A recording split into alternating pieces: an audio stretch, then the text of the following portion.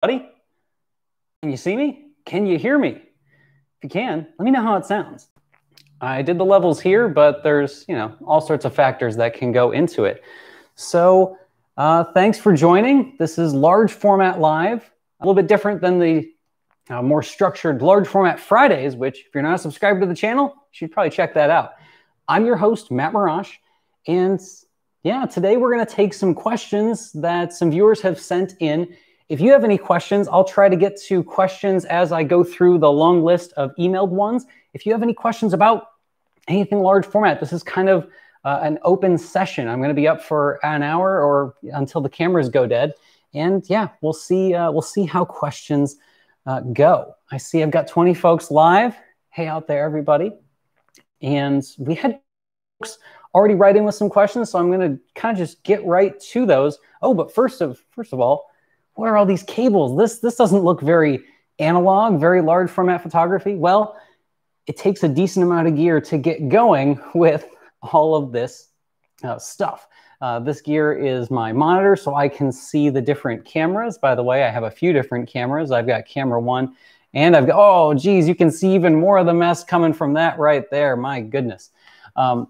So yeah, just kind of some fun different looks, and then I also have my screen I can share with you for any questions that are coming up. If you can see everything sounds good, give me the thumbs up, or just say anything in the chat. I also have super chats enabled, so if you like what you see, you can always anything that goes through super chat just gets funded right back into the channel. So I appreciate that too. All right, sweet. All right, David's here. Hey, David, I've got your question. It's coming right up. And Laura says thumbs. All right, sweet. We are good to go. So I'm going to share my screen. Oh, wait, I need the branding. We got to have the branding. There we go. We can see my banner now, Large Format Live. It's like official now, right? It's like breaking news. Anyway, cool. So first question we have is from Mr. David M. And David writes, Dear Matt, first of all, thanks for the channel on large format photography. You're a very honest and passionate person that motivates me to jump into the medium. Well, thanks. I appreciate that. I'm a fine art photographer from Barcelona that's worked in digital cameras for over 10 years, and now all the crazy pandemic situation and not having to make any new images since, I find myself trying to change the way I make images. I feel like that's a lot of us right now, David. For the kind of photographs I make and the kind of work I want to make in the coming time, I feel like I should try a larger format that would allow me to retain more detail and work better on the prints. I also want to slow down, and I'm highly interested in developing more work on the landscape, so 4x5. The thing I'm having a hard time deciding what to do is to get. I have a small budget and I'm quite picky, so the options for me are reduced to either a Vista VX, which is a folding field camera, or the Intrepid Mark IV. And the truth is, I'd love to get the Vista, but I'm a bit afraid of its weight sometimes. Sometimes I go for month-plus through hikes with my camera. What do you think about the Vista? The other option at the higher end would be a Chamonix, but I don't have that kind of money since I'd need to buy everything else to get started. The fluff, the film, the holders, the lenses, that whole sort of thing. I like the Intrepid, but I hate plastic parts, like so much. And the thing is that I find it quite hard to spot Nagaokas and Deerdorfs here in Spain. I even thought about finding good metal knobs for the Intrepid, or even find somewhere else to machine them. Do you know where I can get those kind of knobs or the technical name? What would be your choice if you were starting? Do you know of any other cameras that I should check up on? Thanks for your attention, and it's great you opened the email for folks like me. All the best, David. Well, David, that's quite a question. There's a lot of things to unpack within that. And by the way, you already have my response. So I'm not just going to read my response verbatim. I'm going to give you kind of my thoughts and share it, just kind of like my thought process for picking that. So for the folks of you that don't already subscribe to the channel or don't know my background, I have a background in selling cameras. I've been in the camera industry for the last 7 years, and I've helped steer a lot of folks into new and used large format camera purchases. And not just ones because, oh, hey, you should get this camera because I want to sell a lot of them. It's really just my job to make sure we can get you into one that is comfortable for you and looks good. All right, we got Mark, we got John, we got all sorts of folks in the chat. Perfect. Laura wants to know if she should bring a dog out. Jeez. So camera-wise, I have definitely sold more Vistas than Intrepids for folks getting started in large format. And I feel comfortable in Vistas, not for a small factor due to the fact that my buddy Tariq, who we did our last large format live at his studio, we were shooting on a Vista. It's actually a second Vista. The only thing that took out his first one was a giant background stand kit like the one I have back here crashing down on it. It took that much to judo chop right through the camera. And even then, replacing a little bit of wood, he was good to go.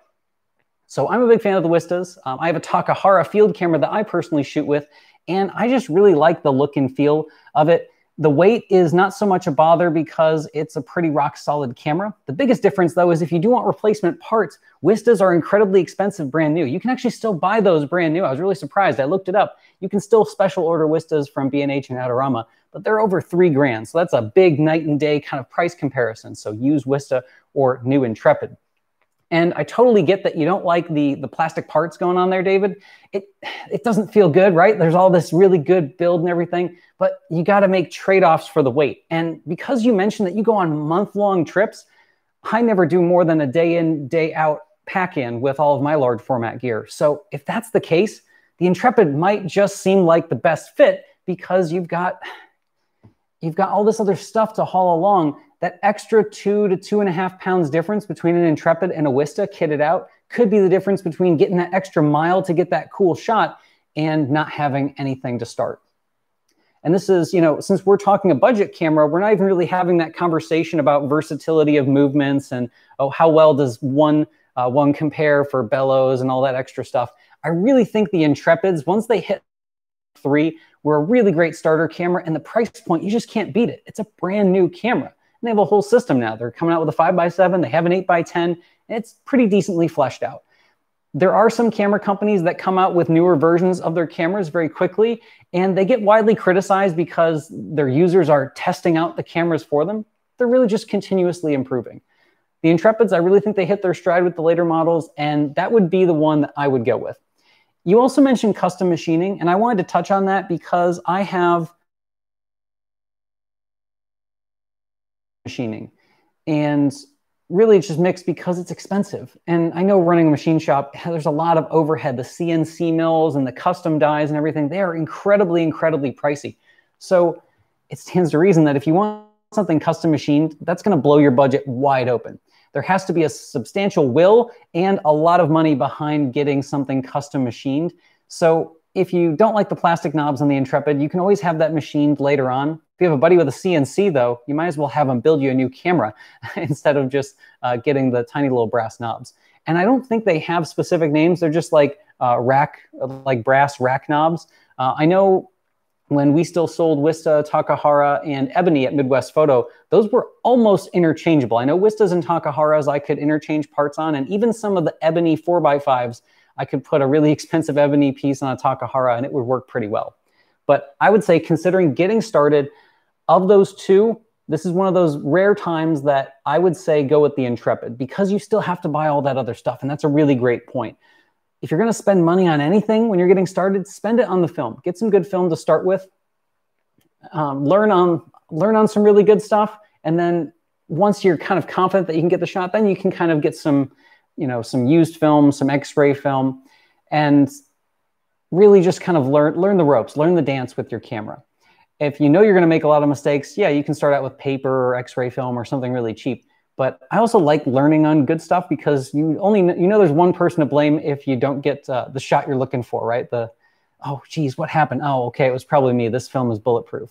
So that's my take on David's question there. All right. Is that Einar or Enar? Any 300mm lens you would recommend for an 8x10 field? I'm going to, can I copy that? Oh, no, I'm not gonna report you. I just want to copy your question. I'm gonna take your question. I'm gonna add it to the queue. You guys can see I have quite a queue of questions coming up. So I'm gonna add that right there. I'm gonna add this one. Sweet, okay. So David, actually, I'm moving from one David to the next. So that was David in Spain. And the other David, we actually have a we actually have in the chat. So this is cool. This is like going to be like real feedback. We're probably going to like end up arguing through the chat or something. I hope not. Okay, so this is from David P. And he says, "Hi, Matt. First of all, I recently found your YouTube channel and thoroughly enjoying it. Thanks for that. Secondly, I look at your work here on the website and doing good. Oh, well, thanks. I'm a landscape guy. David, I have to say I've visited your site many times since we started conversing. There's some absolutely outstanding work on there too."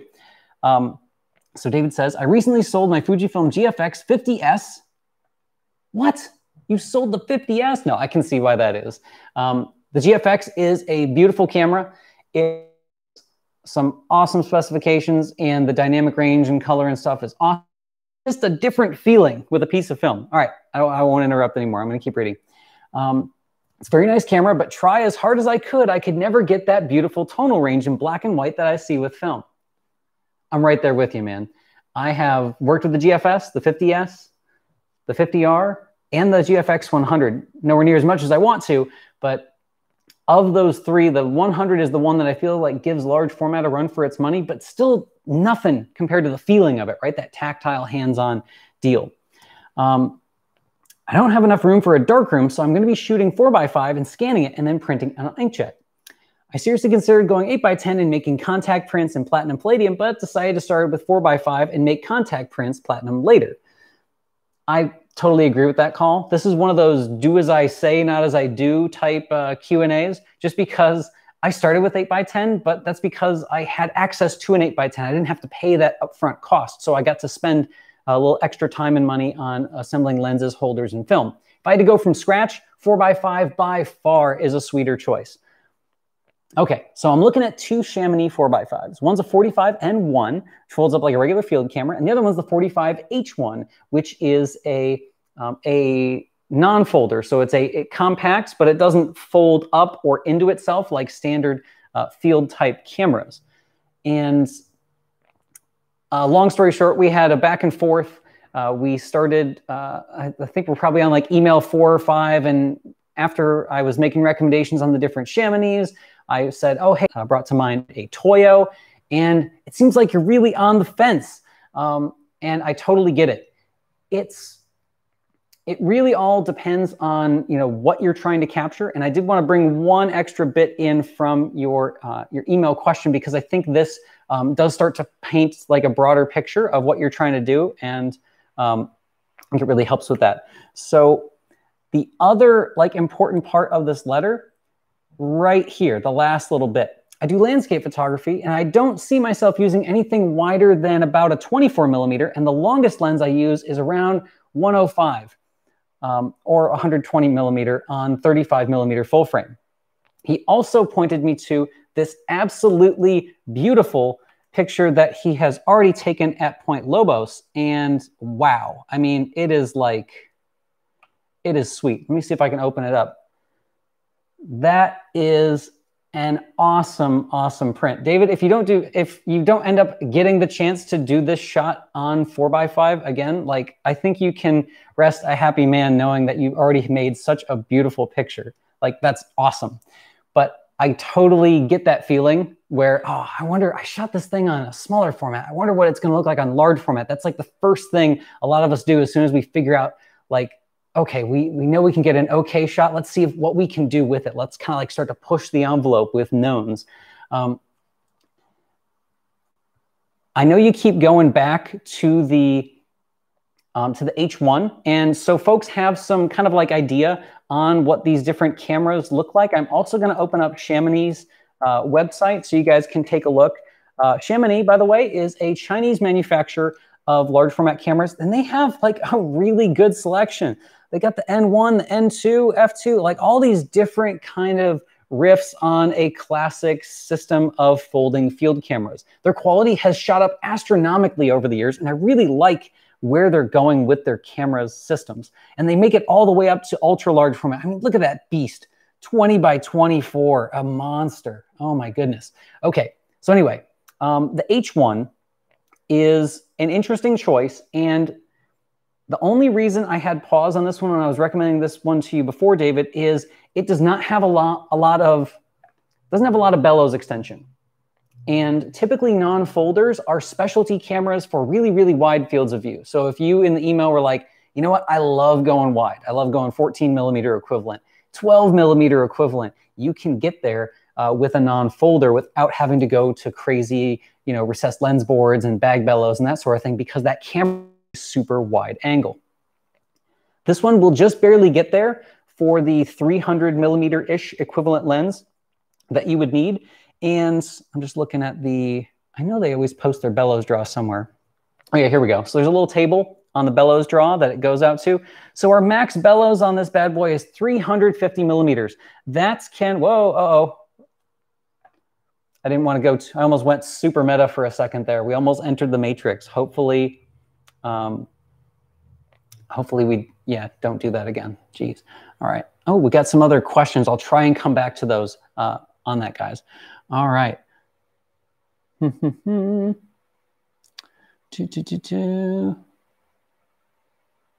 Oh man, lots of questions are pouring in, guys. I promise I am going to get to them in timestamp order as soon as we get through this one. But the big thing with that 45H, it doesn't have a lot of draw.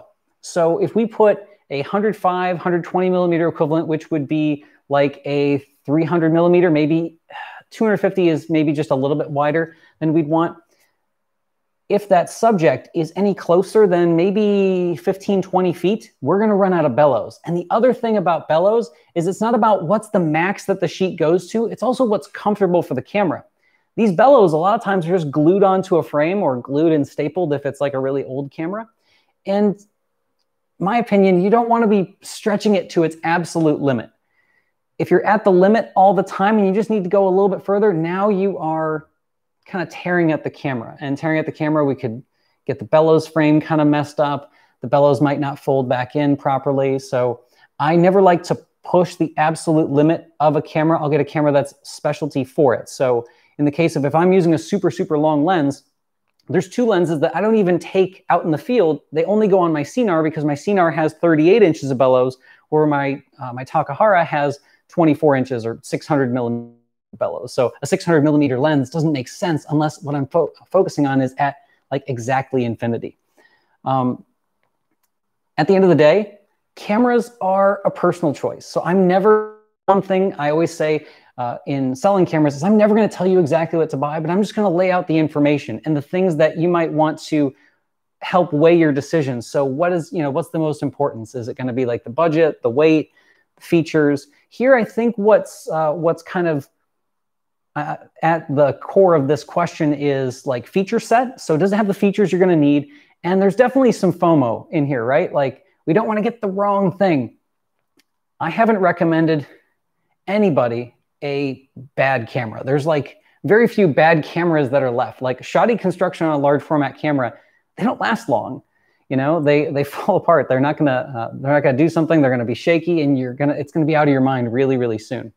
None of the cameras on Chamonix's website are dogs. They all kind of do one or two things a little bit better or a little bit more efficiently, but they're all pretty sweet. My personal favorite of them is actually, and I think I've mentioned this one back and forth, I'm just kind of a fan of it. I really like the Chamonix F2 because I used to sell a lot of Ebonies to folks because Ebony was like this elevated, oh my gosh, really big deal camera.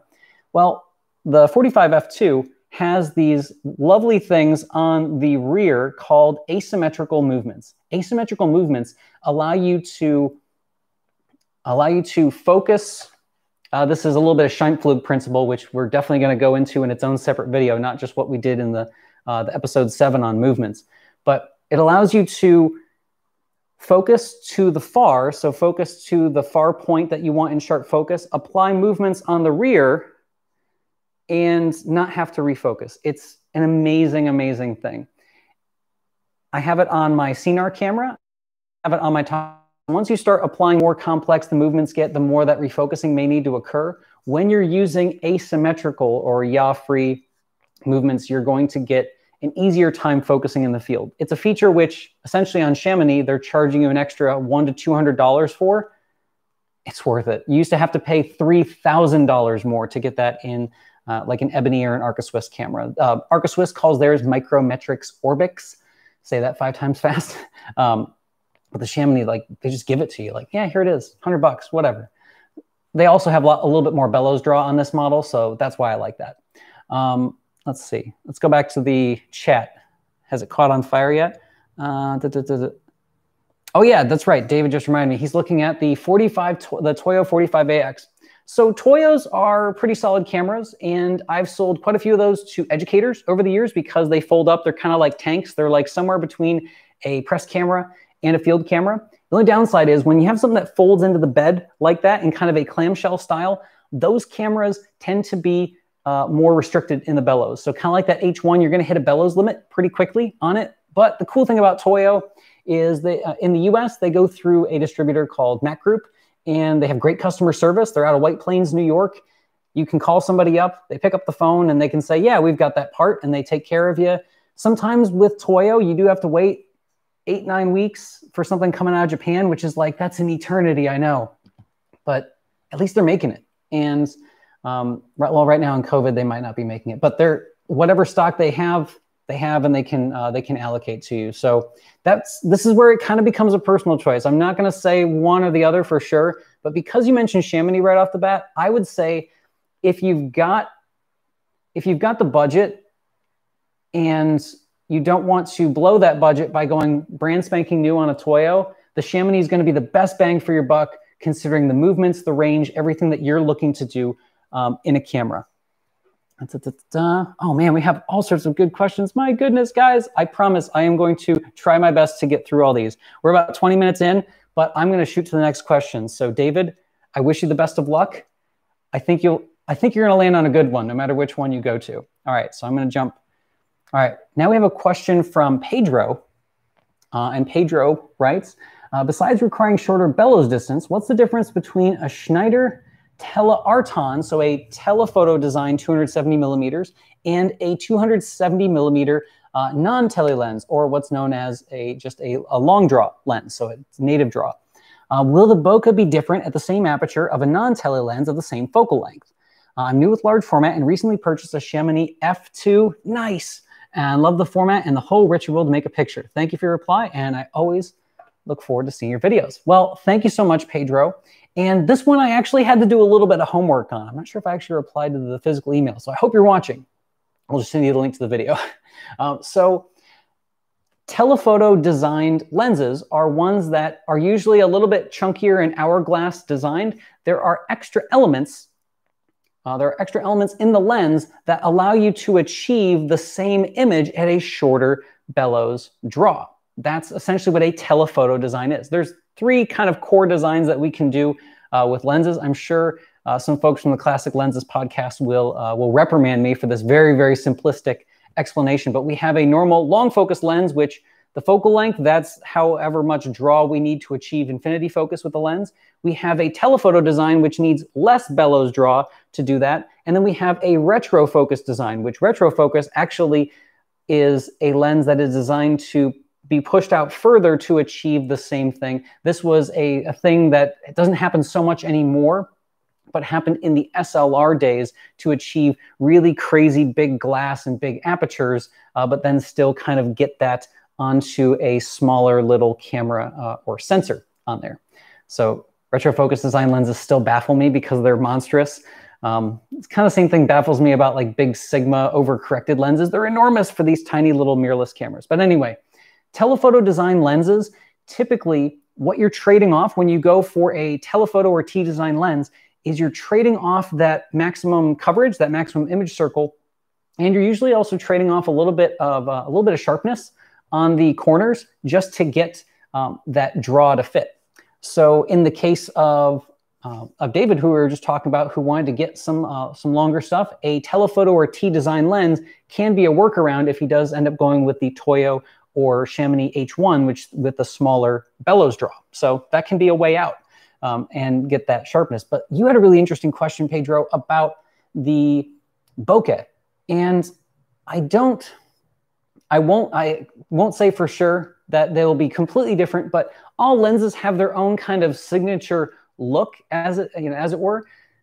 I find the telephoto or T-design I've worked with don't tend to have a very pleasing bokeh, but if you are focusing pretty up close with them, just because of the nature of that, that longer focal length, you are going to get that background way thrown out of focus when you're focusing closer to your subject. So you're bringing that subject closer to you in the lens, which also makes them further from the background, which will enhance that bokeh. And then you have lenses like I just talked about in the barrel lenses episode, process lenses. I really don't like the bokeh of process lenses. They really don't have it. Even when wide open, they just have kind of a weird look. And I think it's because those lenses are meant to be resolved really, really highly or magnified quite a bit more. So when I make big prints with my process lens stuff, my G Claron, it looks great. But if I look at it at native size or a little bit bigger, it doesn't have a nice bokeh to me. It's kind of ugly. Sometimes I call it crunchy. So some of the highlights just do this weird thing that looks like I've added artifacts to the picture. So I would say, will you see a difference in the bokeh? Yes, but you'll probably see other things first, like less image circle and less sharpness as you go toward the corners. But this is like taking pictures of brick wall stuff. So if you're getting this lens to be able to shoot portraits on a camera that has less bellows, go for the telephoto design, because otherwise it's just not going to happen. I don't want you to have to buy a new camera just to get a slightly different look. So I would always say try to, get what works for you at the moment. Large format is such a niche and so much used equipment kind of get out and not lose a lot of money, just experiencing the process. All right, how have the questions? Oh man, we got lots of folks coming in. Perfect. Cool, got a few more questions rolling in. All right, so Pedro, I hope that helps. I think going with the telephoto design is a good idea if you don't have that maximum bellows reach going on with your existing camera. So the next question we have is from Chris, and Chris writes, "Hey Matt, love the new channel. Thanks. I've been shooting medium format again and wanted to get into large format. What's the best way to get a full system? I've tried to build a kit out at KEH, but can never get something that's start to finish. I feel like something would always be missing, like not being able to find the right lens board or the like. Ideally, a field camera would have a better setup for me as I'm a landscape photographer. Any recommendations would be great as I'm nervous to go on the bay." I think we all are at the end of the day. But Chris, thank you so much for that email. I don't think there are many places where you're going to purchase a start to finish large format kit. There are some online kind of kits that are prepared and fully assembled, but I also find what they're essentially doing is doing that heavy lifting for you and assembling those parts separately and charging a pretty significant upcharge to do that. And I'm not a fan of that. I want to save money. I want to shoot more film. But if a field camera is what you're after, I might recommend trying some dedicated brick and mortar stores. You don't have to just give me a call at Midwest Photo, which you could definitely do. There are places like Fred Newman over at the View Camera Store.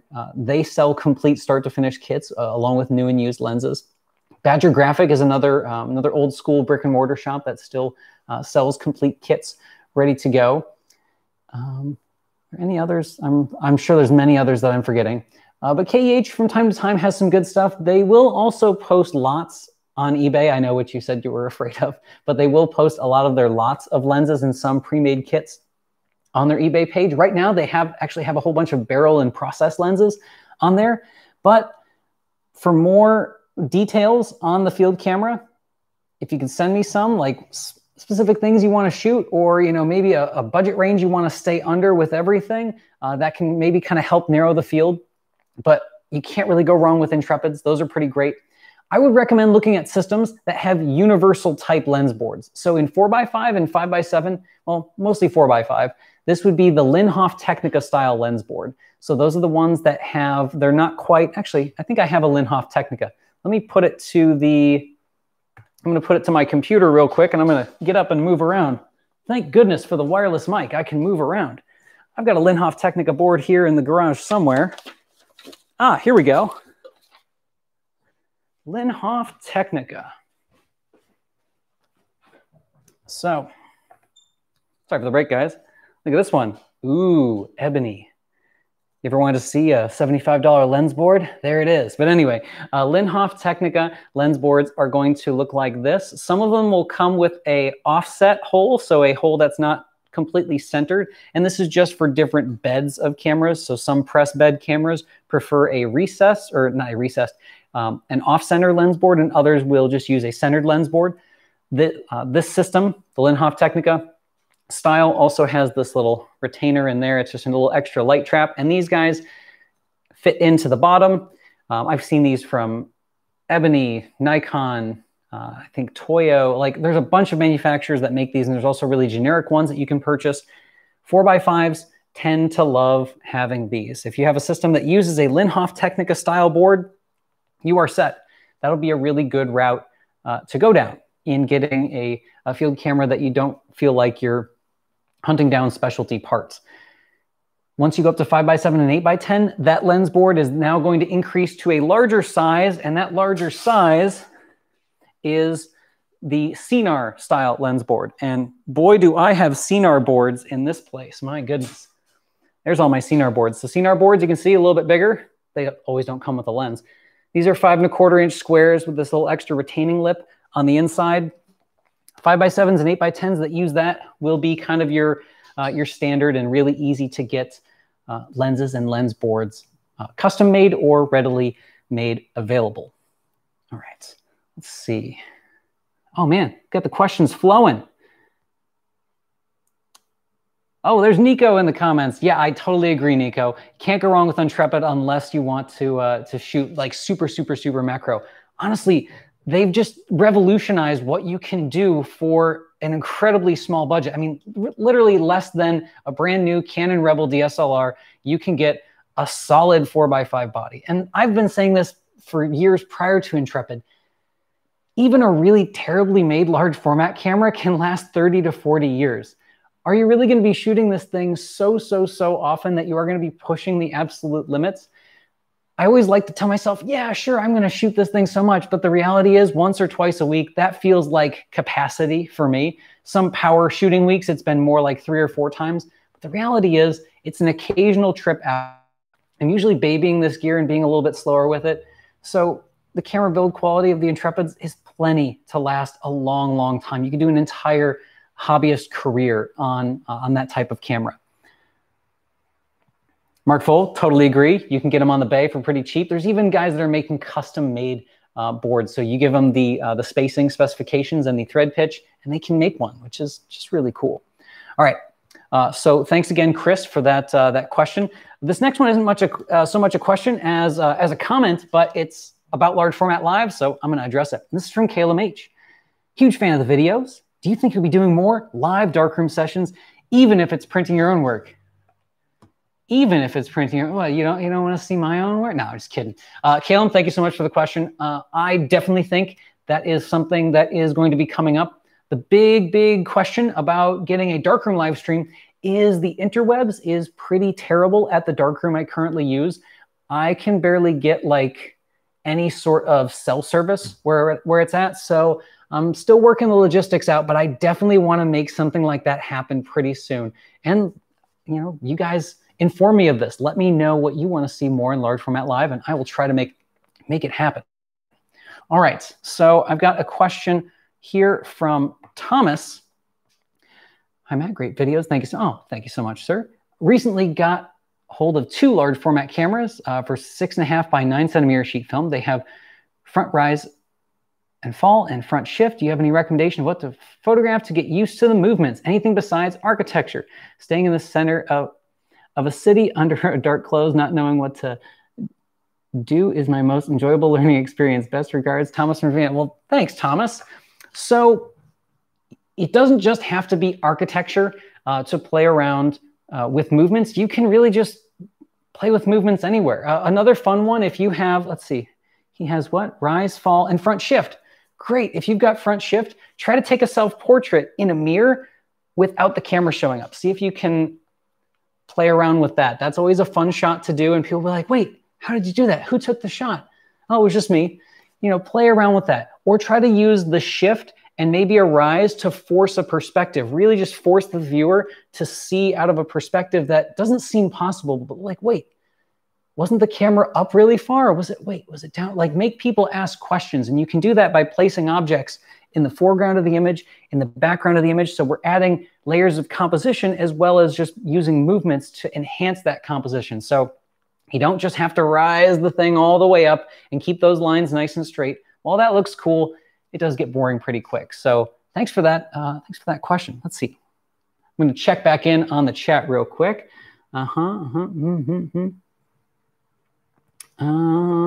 Challenge modes, use tilts and shifts to take a pet photo.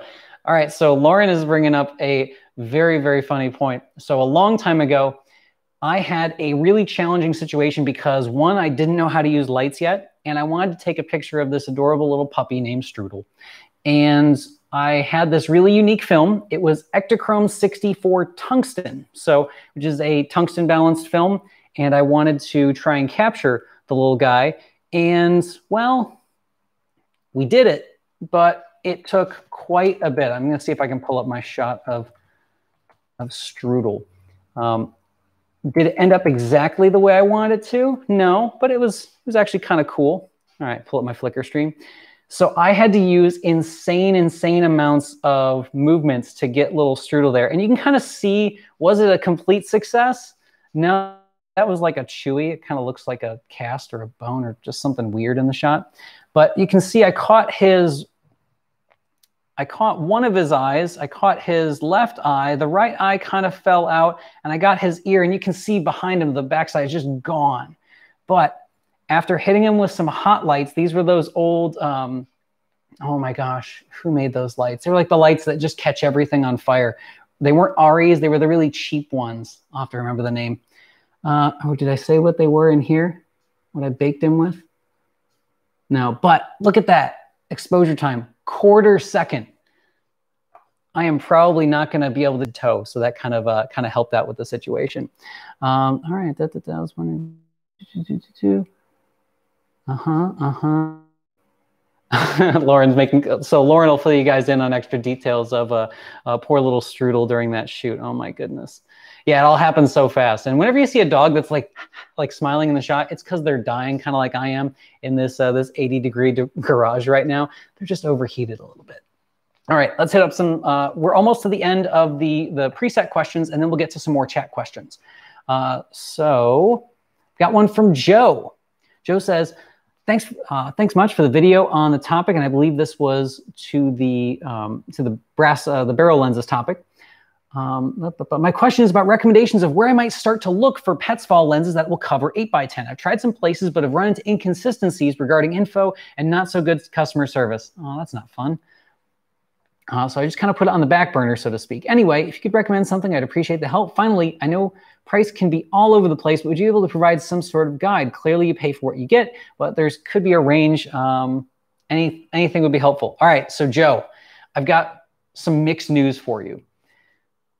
Petzval lenses are hot. They have been hot since about the late 2000s when wet plate was kind of starting to come back a little bit. There was murmurings.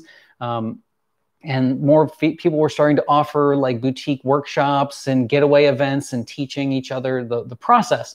And while that's great, what's happened is the market just kind of started gobbling those things up as this niche demand turned into like kind of this reseller heaven. They had these lenses that they were literally turning into like paperweights and like desk ornaments and shelf ornaments to multiple like hundreds and thousands of dollars in some cases.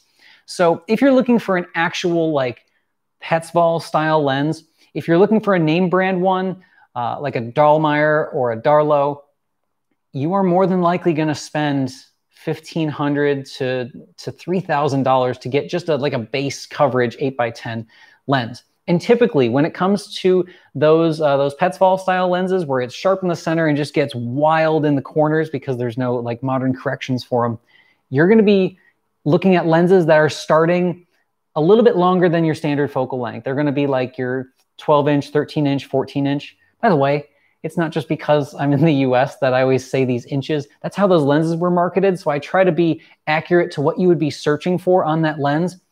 Some lenses were also stated in millimeters, but the early ones were stated in inches, and then they kind of branched out from there. So that's why I'm doing that. It's not like me pushing America when I talk about standard versus metric. That's just what it is. So For real Petzval lenses, you're going to pay a big price unless you just get really hooked up at a used camera auction. But even at auctions anymore, everybody has their phone and can kind of figure things out really quick. So they can say, oh, I see one that's listed for $4,000. Let me snap that up. So those, you're not going to get crazy deals that much anymore. I would recommend looking on the large format photography forum that I've recommended a few times on the show. There are some private dealers that do have those, but they know what they have too. So you're going to be paying, they're just going to adjust their prices for the market, whether they're selling or not. So one private dealer that I have worked with before in the past, I don't think I'm going to show his site, but one dealer I've worked with in the past, his name is Igor Camera. Check him out. He's out of Cleveland, Ohio. If you can, try to talk with him. I've not had good email stuff back and forth with him, but he's a good reseller and pretty good in person because I've dealt with him in person and over the phone. But the email, there's like sometimes stuff gets lost, So for real Petzvals, you're looking higher tier. If you're looking for projector lenses, you can find projector lenses that cover 8x10 and process lenses. You can find those for anywhere from like $1 a millimeter to $2 a millimeter. So like a 300 or 400 millimeter lens for anywhere from $300 to $600 is kind of your standard range. There are some really inflated ones that you'll see on eBay that if you just watch them for more than a week, you'll realize, oh, they've been up there like that forever and haven't really sold. So that'll be kind of a good place to start. Let's see. Hey, Mike, my buddy Mike's on here. Mike Rosso, how you doing, man? All right. Oh man, we are getting so much interaction. This is great, guys. Let's see, I'm just gonna go back to the question real quick, make sure I'm not like skipping anything over. Yeah, as far as picking up a Petzval lens, try not to look for a Petzval. See if, I would take a look at some of the different projector lenses and maybe like old Tessar lenses. I think the look of those is great. You can still find early Tessar lenses like 300 millimeter. I think they're like 4.5 or f4. Those are great lenses. They have a cool look to them and they're not going to cost near as much as like a Petzval. They're a different design lens, but I like the look of those. I don't have the super expensive taste. There are some folks that are also making reproduction, brand new brass versions of Petzval lenses, but those are pretty crazy priced. And I would definitely not be the expert for that. So thanks for that question. All right, still got $40 on there. So hey, thanks so much, guys. Next question I've got, this one came in, I had a few that came in just before the show. So this one's from Farid L. He says, can you tell me what size the Leisengang Jan are? Okay, so that was that monster projector lens we had on the last episode is covering. Did you see its bokeh? I might get one, but not sure if I should go for it. Thanks for the help, Farid from Switzerland. Farid, I didn't actually get a chance to see the bokeh myself. I should have tried to mount it to something. Unfortunately, that thing had a monster 9-inch lens board. You can usually bet if it comes on a 9-inch lens board, it covers at least 8x10, perhaps even 10x12. That specific one, I asked Ed about it, and 480 millimeter lenses are typically going to be an 11x14 lens, and that one was also something that was used for 11x14. Now, Ed shoots 8x10, which actually makes it a little bit more of a portrait focal length lens, kind of pushes you further back from the subject and still getting a tight crop. So that's what he was using it for.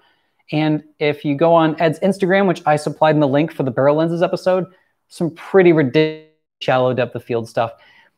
Just for comparison, I'm going to go grab a lens really quick.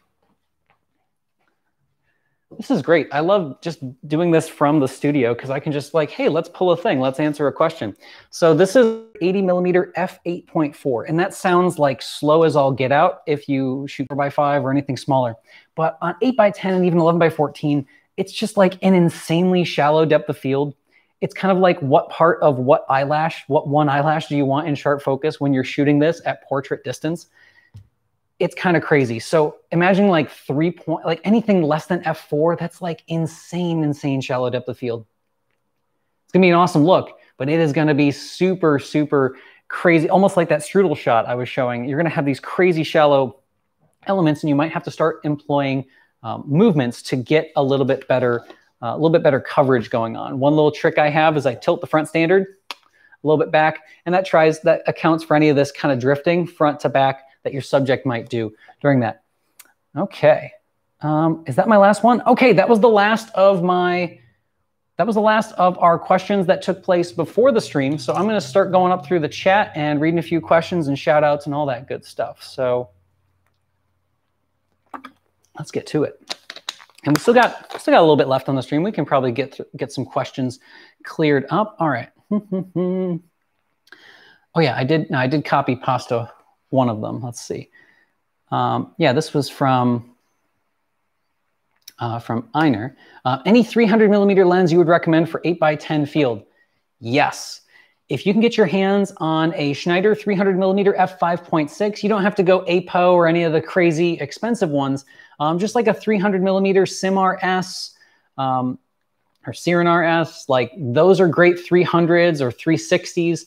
You can also look at the modern Nikkor, the Nikkor 300W. That's an awesome lens, super, super tack sharp from corner to corner. There's also, you can also look at the Nikon 300W.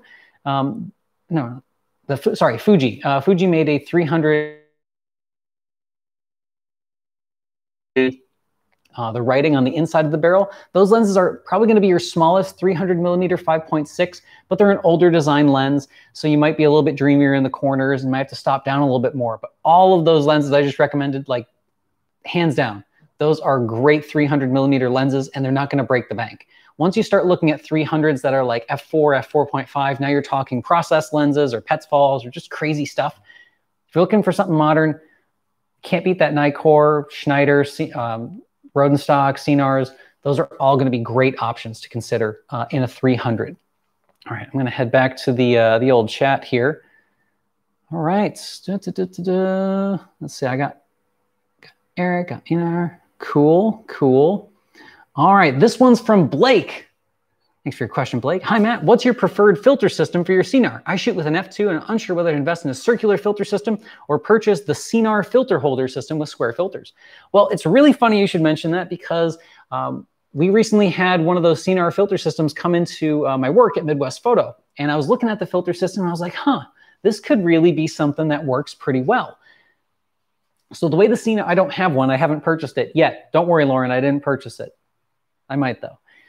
The Sinar filter system attached to the little accessory rods that go on the front standard of the Sinar, and they had like a little flip in front, and it was they had a square system you could get or a circular system, which those were a monster 138 millimeter round filter. But they also had glass and gel filter inserts with a lot of very fine-tuned color correction that you could get into. If you're going to pay close to new prices, you might as well get a square filter system because then you're getting the most modern ones that are also like IRND, like all the crazy stuff that you could also use on a digital system. Wait, we can do show and tell. I forgot. I'm in the studio. Hold on. Let me get out of the crazy view we had it before. I might just there. I'll leave it on Chamonix's page. Free marketing for Chamonix. How's that? Where's my filters? There they are. So I use a View filter system. So View is the same distributor that makes the Toyo stuff. View is, I think, now Benro filters. They're a tripod company, but they also are more like cinema based. I think this filter holder is great.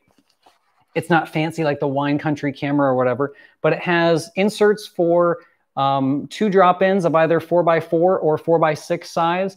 And I can add extra ones or remove them if it's too thick. The back also allows me to add on up to a 95 millimeter front ring, and it supports circular polarizers by rotating that in the back. So that's pretty great. I got this mainly for doing black and white, but I also found when I took it to Africa, I was using it for color correction as well because I was shooting some slide film and I had to be able to correct that in camera. Usually I roll with standard color correction filters, yellow, red, orange, things like that. And then in the big guy, I also have some grad NDs. Oh, those look really nice on the background. So that's like a soft grad, doesn't have a hard line in it. I also have one hard one, and this one I can reverse like this or bring it up like there. The hard thing is you're never going to have a perfect horizon, but if I just need a hard cut, that works pretty well. So that system, the square system, works pretty well. And you're also not beholden to like old accessories that might not necessarily be made anymore. So that's another consideration when you're looking at filter systems. If it is for large format though, sometimes this isn't big enough. If it's 4x5, go with the square system. There's just more options out there in different price ranges. If you can get the CNR system for like nothing, like a dream, yeah, go for it. Get the CNR. Make sure the set comes with a bunch of filters though. You don't want to be like assembling stuff and paying just crazy prices for like that one thing you needed to make it work. All right, I'm just kind of moving stuff away from the old desk here, and we're gonna get some more chat questions. By the way, guys, thank you so much for like hanging around with us. This has been a lot of fun. I hope this Q&A is interactive enough. I never want the channel to feel like a one-way conversation because I'm learning things too, and I still don't feel like an expert at this stuff, but I have been doing it long enough that I can answer pretty confidently on a decent range of those questions. So let's keep these things going. All right. So I got Blake. So Chris in the chat, Chris Adams said, where should I go to get started? I don't trust eBay. Inventory seems really low on all the places I looked. Yes. Inventory isn't the largest, and it's because a lot of places really don't want to have that risk just sitting there. Intrepid is putting their money toward. So that's might be an indicator of where stock's at. But I know personally, I work at a mom and pop shop that sells digital. Digital is the bread and butter. Accessories for digital is the bread and butter. They're not going to have a large inventory of new large format cameras. Most of them will be special order. But even that special order process with USA and other manufacturers is pretty quick. Pre-COVID times. It's all kind of crazy right now. But I know with some of the US manufacturers, they still are producing, making cameras, great service. And I would be doing a disservice to the community if I didn't mention my one favorite large format camera manufacturer, because I have wanted one of his cameras for years. And I just think he is a great guy to know. That's Mr. Keith Canham of KB Canham Cameras. The website, super simplistic, but he has a few different models of large format cameras. There are a lot of places that can still order this. I'm one of them over at Midwest Photo, but they have traditional field cameras, wood field, and metal cameras. These things are built like tanks, but they do have their own unique learning curve. So there is, you do have to kind of get used to that type of camera. It's not something you're going to pick up. It's just a different rack and pinion type system, but they are built like tanks. And the users that have given it a chance and learned with it, they usually love them. They're like Keith customers for life. The cameras don't have a lifetime guarantee, but Keith takes care of his customers like they do. So that's another great thing. And he's someone that you can like shoot him an email, pick up the phone, and he answers your questions. That's something that just doesn't happen anymore. Well, it's happening right now in the live stream, but that's a whole different story. All right, let's check some more questions. All right. All right, this is from Matt McFerrin. I have zero experience shooting large format, but I would like to get into it. I do have a lot of experience with 35 and 120. What would you recommend for my first large format camera? Well, Matt, I'm sounding like a broken record now. But if you want to get something brand spanking new, the Intrepids are sweet. If you don't mind something used, Wistas and Takaharas are a great way to go. The stock on those is dwindling because fewer and fewer are made brand new. And the ones that are breaking down are either just trapped in attics, basements, or adorning people's shelves. So that inventory is less and less. But I love folding field cameras. I think they have a lot of versatility. And one thing, I haven't really talked about this too much on the show, but my first camera was one that I like hated it because I told myself that, oh, it's the camera. That's the reason I'm not a good photographer. It's definitely not the fact that I just haven't shot enough and don't know my way around developing and all the different tools involved. It was totally just the camera. And then one thing changed my perspective. So the camera I had, it was called the Eastman Commercial B. Actually, I can probably find myself with the camera. Eastman Commercial, if I can spell. So Eastman Commercial B. Hey, look, who's that kid? Oh my God, is that like, yeah, the first few, oh, it's because my buddy Mike posted them. Yeah, so like there's me in my native habitat with my camera. That guy right there, that's Spencer Cunningham. He's the guy that's his camera. I actually ended up giving it back to him with an extra lens and some film and stuff to get it working. That camera, I used to think that camera was holding me back, but that thing is a magnesium monster. It's the same design as the Kodak 2D from the early 1900s. It was built out of magnesium. It was super lightweight. It folded up really easy, kind of like that Chamonix H1, but it had a front bed. And it was awesome. And it wasn't until I saw a video of Ansel Adams working with that exact same camera on a beach in like the late 40s or 50s that I was like, oh, yeah, the camera has nothing to do with it. It's totally all your experience. So to a certain degree, I think almost any camera you go with, if you can see yourself using the camera and you're genuinely excited about it, you're going to make it work. Don't get caught up in all the different reviews and even to an extent, my recommendations, because I don't have your experience. I don't want to do what you want to do with the camera. So if you seem excited about it, don't let somebody who's angry on the internet that you don't personally know, like, play around with it. There's so many cool cameras. There could be custom ones out there that just, they feel right. You know, there's lots of different types of cameras I haven't even talked about on the channel yet that I think are worth exploring. And I'm going to seek out experts with those cameras, talk to them, and share my findings with you guys. That's the whole plan. You know, we're kind of learning through this together. So if you're starting, my recommendation is always going to be a folding field type camera. Since the Intrepid Mark III, that's the first one I recommend just because it keeps your costs low. The entry-level risk is not so bad. Because there are so many out there and the price point starting is low, you might not make a full return on that initial upfront cost. So you might lose a couple bucks playing with it, but you only spent a couple bucks to find out that maybe this wasn't for you. That's another thing I haven't chatted about on this channel. Some folks, they have to shoot 10, 20, 100 sheets of film to find out, you know, I don't think I like large format. And that's okay too. The pace is different. So if you can see yourself going through those motions, that's another question to ask yourself. So if you have a buddy that's into large format, or if you make the trip up to Columbus, Ohio, hit me up. I'm usually in the shop surrounded by large format cameras. We can see if it feels right for you. That's what this is all about. It's getting your hands on it and enjoying it. All right, let's see how we're doing on the questions. All right, so thanks, Matt, again for that question. All right, oh, so Eric, we've emailed before, previously emailed you about tripod options for my 4x5 monorail. Thanks for your answer. Is it unreasonable to take that camera in the field? Okay, that is an awesome question, Eric, because I will let you find out the answer to that, because I did it. I have done it. I hauled my Cinar P2 out in the field.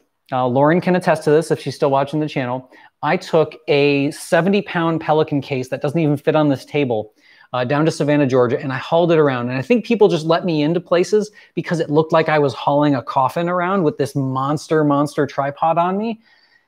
It was crazy. And by the end of that trip, I feel like I slept for like 3 or 4 days after, because I was just in pain. Like everything was on fire when I was done. And it was on this really heavy old Manfrotto tripod that went up to like 9 feet tall, and it held 1,000,000 pounds. I had like a divot in my shoulder at the end of each day that I worked with that camera and tripod. So if you don't feel like you have the back for the monorail camera normal, just moving around the studio, try moving it, you know, a few hundred feet or even longer from the car and see how that works. I think it's either an Weston or an Adams quote. Anything more than 100 meters from the car isn't photogenic. I totally get that some days. That is totally my vibe. Like, yeah, let's just shoot it from the corner here. That's fine. All right, let's see. Get some more questions. Whoa, Tariq, I didn't even notice Tariq in the chat. My man, my brother, I miss you. I miss you, Tariq. We need to hang out. We need to shoot again. Like, where are you? Come over. Come on. I know you're. Get over here. Come on. Shoot. All right. Let's see. Next one. Hey, Tom's in the chat. Tom Thacker. All right. How's it going, Tom? I've been having issues with the rotating back of my Intrepid, considering replacing it. Tom, what's going on with the back of your camera? Is it not seating properly? Or is it coming off? Like, are the springs like not holding, or the locking knobs? Let me know. Okay. All right. This one is from Ganzonomy. Hey, Matt, Epic Channel. I was wondering what your view on using vintage versus modern lenses, and do you feel that modern lenses have become too perfect? I think I was like even alluding to that a little bit earlier. I think modern digital lenses, and this is digital, this isn't like film in large format. I really feel like digital lenses they're chasing perfect so much that they're almost like losing sight of the intent of like having a smaller system. I really don't mind, actually, show and tell time. I'm going to jump to, I'll jump to a picture of me and my adopted mom, Leslie. There we go. There's me and Leslie. Oh my gosh, look at that young lad. He didn't have hair. He didn't know what he would become. Anyway, show and tell time. This is the thing that I shoot the video on my channel with. This is it's a Fuji X Pro 3. And if you ask any video shooter or forum member or social media person, they're going to say, an X Pro 3, that thing sucks at video. And they're kind of right. But for what I do, it's fine. We got lights, we got sound. You guys can hear me and see me. It's good.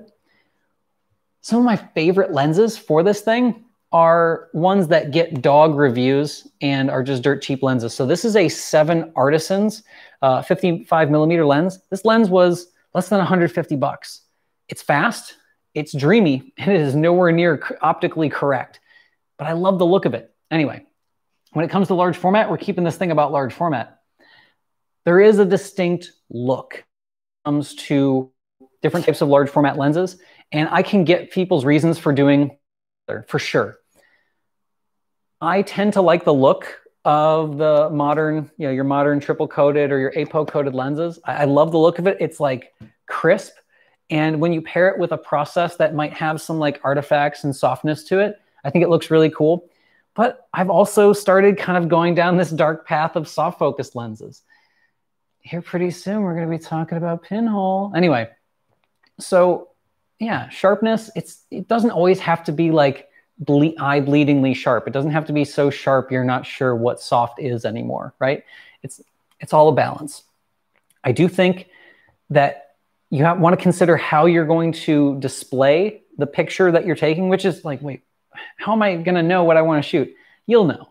Like, is this something that you want to make a contact print of? Is this something that you want to make super, super enlarged, huge? Because yeah, then a modern lens that can resolve higher or a process lens that can resolve at higher magnifications is going to make more sense than something super soft and dreamy. But if you're just doing big contact prints or shooting ultra large format, well, maybe maybe that softer lens will have just a nicer roll off and look better when at the native contact print or modest enlargement size. So I'm kind of on the fence, but I'm leaning toward the lens isn't always the issue, but it helps. It is your look, right? The camera's a box. The lens is your look. All right. Let's see. This is from Max Shoots Film. Have you ever heard of a large format camera with a bayonet mount lens board? I don't know. I don't think so. There's something close to that, though. I know your compact cameras, kind of like the Camera Dactyl, the 3D printed one. Those cameras have a different type focus mount called like a helicoid, which it rotates. The mount rotates, which slowly pushes the barrel. I don't know of one that's bayonet. It might be like an aerial lens might have a bayonet because that's big and has like a huge locking flange. I think the reason that we don't experience bayonet or quick change mounts is because we have these retaining rings and flanges to work with. Another thing that I guess you could consider kind of close is that CNR shutter system, but that's a two-way street and you're kind of replacing the shutter with it. So that's a good question. I'm gonna look that one up and make sure I'm not like talking out my butt here. Someone retracted a message. Oh no, hopefully it was okay. Oh, Terry B says the 7RS lens on my ONF. Oh, OMF. Okay, for shooting black and white mode, 2 squares, looks so sweet, so old school. I totally agree. Sometimes the soft look just looks pretty good. All right, Eric says pinhole. Yes, yeah, I'm kind of excited for it. I haven't really worked with pinhole in large format in a long time. I received a pinhole as a gift years and years ago at the Photo Festival. This is back in like 2012 or 2013 from this really, really creative lady, Judy Sherrod. Rest in peace, Judy. You are remembered. She was an awesome pinhole artist that would work with another super, super talented lady, Miss S. Gail Stevens, just a brilliant artist. And I never ended up using it or mounting it to a board. And I was always kicking myself like, I just need to play with pinhole. And now I have the opportunity. So look forward to that in a few weeks. All right. Whoa. Did we catch? No, I didn't catch up on. Now, I like super scrolled. Oh my gosh, there's so many questions. Oh my gosh. All right, I'm probably not going to get to them all, but I will try to do as many before my batteries die, because that's the big thing that we're running into here. We've just hit an hour. Okay, so I have a question from... David asked, what camera did I use to shoot most of the black and white landscapes? Most of the landscapes on my site, David, were done with the combination of my Eastman Commercial B and my Takahara double extension. So that would be really similar to like a Vista. At the end of the day, the camera, it's like such a super minimal thing. My camera honestly is like beat up. It's got scratches. The only thing it doesn't have is termites, okay? Like it like baseline gets the job done. And I fear that if I ever got something better, I would just like ruin it. Like if I ever got that Arca Swiss that I've always wanted, or like that Canon camera I've always wanted, I would just like ruin it or something. The Takahara, I'm like ready to take risks with, right? Because we've been through so much. Oh, this is a good question. John Greenwood asks, thanks for the time. Why is my 300 millimeter f9 way brighter on the ground glass than my 90 millimeter f9? It all has to do with magnification. So a 300 millimeter at f9 on an 8x10, you have a wider viewing glass with which to take it in. It's casting a larger circle, the center of which is going to look really bright, and you're looking at a really, really close magnification. With a 90 millimeter that's at f9, a wide angle lens is typically going to have a little bit of vignetting going on. So you're seeing almost that full image circle, and you're seeing that dramatic fall off happening. The same thing happens if you would put like a 150 or a 165 on an 8x10, that would do the same thing. Now, if you're talking about why is a 300 f9 on your 4x5 a little bit brighter, same reason. You're seeing the cleanest, sharpest part of that image circle. And it's really nice and even from corner to corner, where a 90 just gets a little bit darker. Super wide angle lenses are also super hard to view. My only other recommendation in 90s, sometimes you can find 90 millimeter lenses that are like 5.6 or 4.5. A lot of those lenses will have to be stopped down significantly to get back that full coverage, that full image circle. They're only made at 4.5 just so you can see them brightly on the ground glass. So they're kind of giving you more light, but you also have to stop it down more to your working aperture to get there. All right, let's see. Oh, Sam Fami. Hey, Sam, we got to get together about like, you know, working with the camera sometime. This is the first and only channel I've subscribed to. Wow, thanks, man. It's been great helping. Would you consider doing LF photo walk? Absolutely. Once I can do so with safety and maybe without a mask on. But yes, I would definitely consider doing a large format photo walk. It is something that like has to happen. It totally has to happen.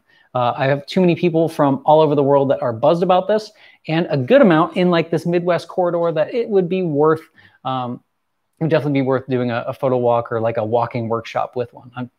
I'm itching to get out, trust me. Oh, Mike answered my question. Yes, it was the Lull Totalites, Mike. You know, because I've seen one of those pop in your studio, and I have almost burnt down the University of Findlay with one. So yes, that is it. Oh, okay. I think I like caught up with some of the questions and then like skipped through. We're getting there though, guys. We are getting there. Oh man. So Joe B1, nice. I inherited an ebony 4x5 camera, but have left it on the shelf due to fear of developing the film. I don't have a darkroom, just Patterson tanks. Should I get a darkroom before breaking out the 4x5? Great question. I have a somewhat biased recommendation. All right, jumping to a picture of me wearing a fancy sweater. That was at the Photo Plus show a few years ago, and I was stupid enough to bring the Eastman into the Javits Center. What was I looking for? Oh, I was looking for the thing I was going to recommend to you. Oh, did I bring it in? Oh, maybe I didn't bring it in the garage today. Oh, no. Well, I have something branded from him. That will have to do. Yes. There we go. Branding, pass it on. I've got... Man, I really thought I had the holder here. It's probably in the house. Oh, goodness. All right. So if you just have a Patterson tank, as long as you have a Patterson 3-reel tank or larger, I recommend getting something from the folks over at 20th Century Camera. So full disclosure, Jeff over at 20th Century Camera is a good dude. I've chatted with him on social media. I've tested some products out for him. So this is not like a sponsored sort of thing. Jeff, if you're considering sponsoring me, hit me up. But he makes these awesome reels that will work with Jobo multi-tanks, Patterson systems, and he's a photographer first and a maker second. So he has a wide variety of stuff. He even has tutorial videos. Super great guy. If you ever have questions, you can hit him up, and the products are pretty cool. So he's got a lot of different solutions from smaller than 4x5 upwards of ultra large format. So check that out. That's my that's kind of my answer to that. Oh, Joe T. I use a Canon Field 8x10. Excellent camera. Customer service is on point. Yes.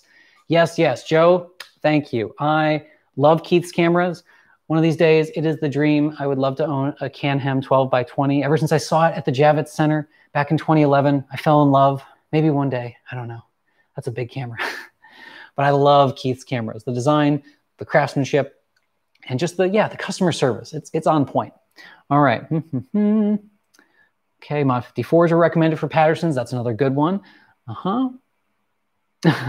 Derek K. Only people in the UK call it 5x4. Yep, it's because they're better than us. Like that's why. I don't say 10x8 because I haven't earned that right. I haven't. It's 8x10 here. All right.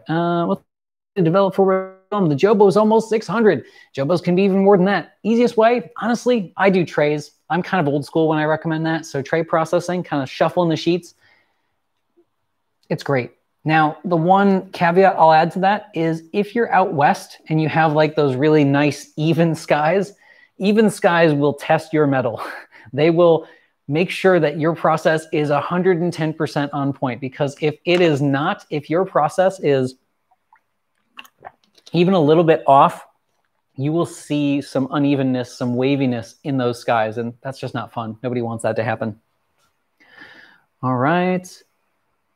Okay, Tom's saying that the back won't turn very easily. Yeah, I would get them on the horn, hit them up on social media. You know, don't put them on blast or anything, but they should be able to help you out there. Sweet. Oh, sweet. Shannon Palmer coming to the rescue, talking about Jeff's Reels 20th Century Camera. Good to see you again, Shannon. All right. Let's see who else. Terry B. Going to break out my 65 for 4x5 and shoot some panoramic. Ooh. So are you getting like a panoramic back, or are you just shooting like big wide vistas and cropping it later? I really like the use of like a 6x12 back on 4x5. It has a really nice clean look. That'd be pretty cool. All right, Stearman Press. Yep, thanks, Nico. That's another good solution. All right. Lots of good back and forth. Cool. I'm out west right near the HOH rainforest. I've always been gray skies. Ah, okay, cool. Well, you know, we've gone on a little bit longer than I wanted to. I wanted to thank everybody for being here today. I've had like, oh my gosh, 46, 47. That's crazy. Thank you so much for staying, sticking in with the program. If you have any questions, feel free to hit me up. It's largeformatquestions@gmail.com.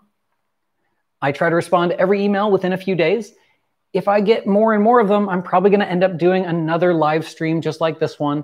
But I also want to try and work in a darkroom live stream and also hang out with my buddy Tariq because I miss him. So largeformatquestions@gmail.com. If you have any of those questions. Oh, okay, cool. Terry's looking to do panoramic something larger. Yes, totally. Yeah, cropping after the fact is no problem. You have so much real estate on 4x5. It's super easy to do. All right, thanks everybody so much. Shoot me an email if you have any questions.